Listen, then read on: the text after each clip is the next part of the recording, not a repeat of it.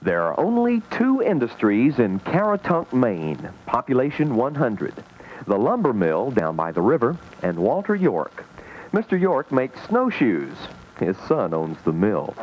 It's a time-honored and very necessary craft in this part of the nation. The winter snows pile up even higher than the sawdust in his workshop. Links of white ash are carefully cut and then precisely planed. There have to be thick areas and thin areas, placed according to the length and with mindful heed to the grain.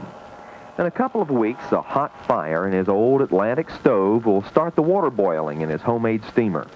The ash strips are then bent around dozens of Walter York-designed forms, tightly wedged into place, and in a few days, they take on the form of snowshoes. That's right. My great-grandfather made snowshoes. That's the nearest. He was an old-time guide and hunter.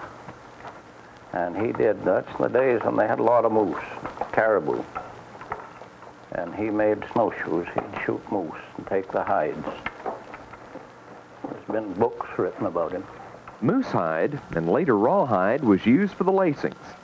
Well, modern technology has crept into the snowshoe making business just a tiny bit. The strips of leather have been replaced by man-made neoprene.